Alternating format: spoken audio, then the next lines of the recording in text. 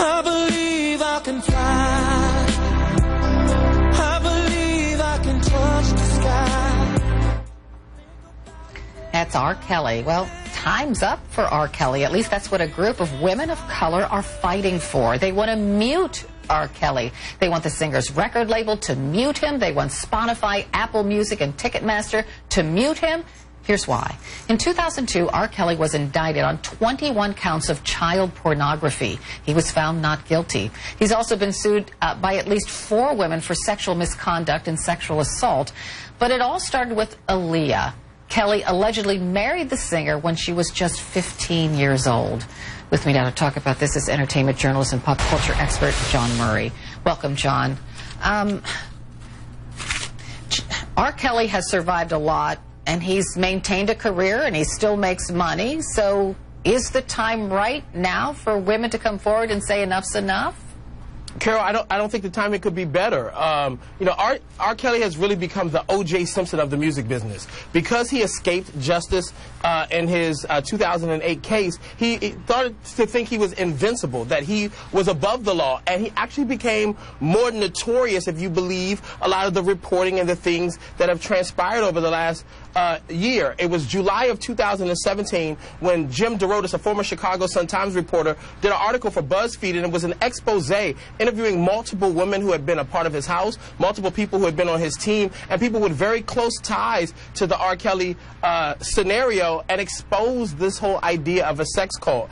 I, too, know some people that worked very close with R. Kelly up until recently, and I can tell you firsthand that the stories that they have shared with me about the things transpiring in his house make that 2002 sex tape look like a PG-13 movie. There's some really bad stuff happening there, and it is time's up for R. Kelly to continue to soar. He no longer can fly and do the things that he's doing. Well, you know, this movement that has started online against R. Kelly, it appears to be working, at least in part, because his Chicago concert was canceled. R. Kelly's response to that? Here it is.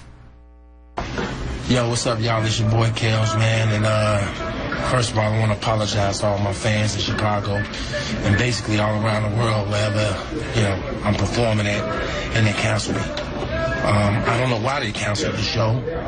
I've never heard of a show being canceled because of homeless, but I guess it's the first time for everything, so I apologize to you guys, and in the meantime, I'm going to try to get to the bottom line of it, you know, as far as my lawyers is concerned, to see exactly what happened and why I was canceled. Until then, man, I love y'all, and I see y'all on the next come around. You understand? I hope you guys, you know, don't put that on me. You know, it ain't on me, all right?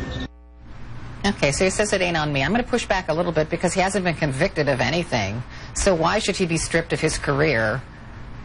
Well, you know, if you don't believe the victims in this case, and there have been women that have come out that have violated non-disclosure agreements, they have given detailed accounts of things that happened in the house. One was a young lady who was convinced that R. Kelly was innocent back when the 2002 tape came out, and supported him in 2008 when he went to court. She ended up becoming a victim of his. Her name is Jawn Pace, and she's been talking to anyone who will listen. And I'll tell you this, Carol, one of my good friends also was almost recruited for R. Kelly's sex cult.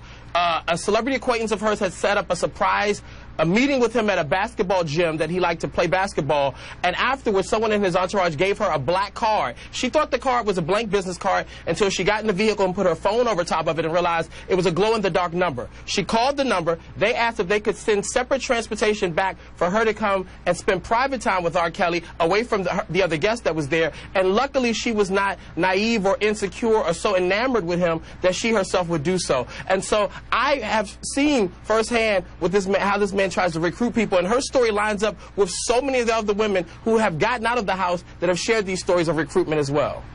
It's a frightening story. Well, we'll see what happens. Jawn Murray, thank you so much.